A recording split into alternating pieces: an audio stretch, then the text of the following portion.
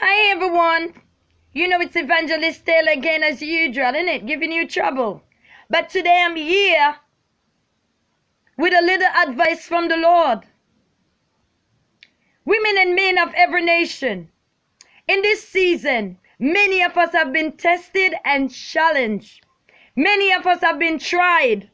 This is the time when we've got our faith in God and in His Word. You see, we've been praying to God for a long time for a specific thing. And we haven't been getting through. God has already answered us in the spiritual. So we're just waiting for it to manifest in the natural. And the devil knows that God has already answered us because God is on our side. And if God is with us, who can be against us?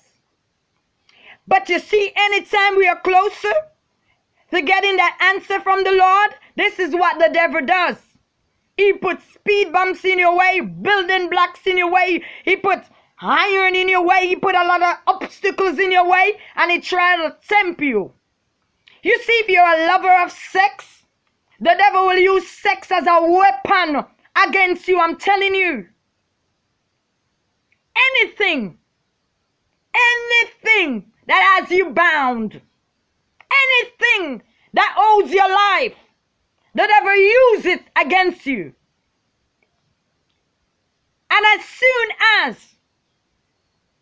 you are too weak, he's gonna defeat you. You gotta be strong. It's like you're praying to God and you're asking him for a revelation.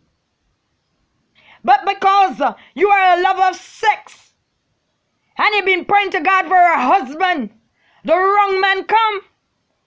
But God says not every man that comes in my name is truly a child of the Most High God. Women, not every man that comes to you in the name of God is truly a man of the Most High God.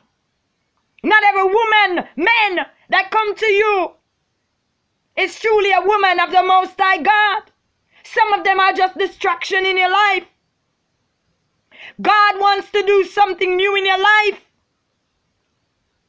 And here comes that spirit of distraction, trying to distract you from what God wants to do with your life, trying to hold you back from accomplishing your purpose. You're on a mission for greatness. And there are many that will stop you. You see, I've been challenged myself. I've been challenged myself in so many different ways. Not because of sex, but for other reasons. I've been tempted and tried, and I've got to be strong. I've got to hold on. But I'm telling you, women and men of this nation, before you get your breakthrough, you're going to be challenged. I pray and I ask God for things, and I pray and I pray and I pray. Sometimes my tongue just rub down like breakthrough when I'm not getting my breakthrough. But I keep holding on until I get through. You see, when you begin to speak truth in your life, truth to others, the devil don't like truth. He doesn't like to hear truth.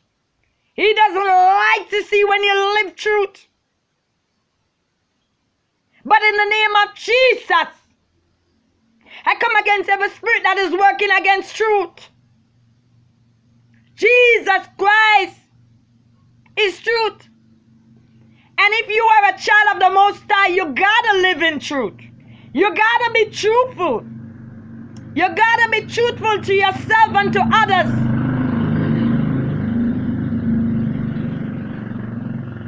I feel it in my spirit. Many of you are getting breakthrough right now. Many of you been tested right now. But you gotta hold on to your faith and trust Jesus. Trust Him in all things. Trust Him.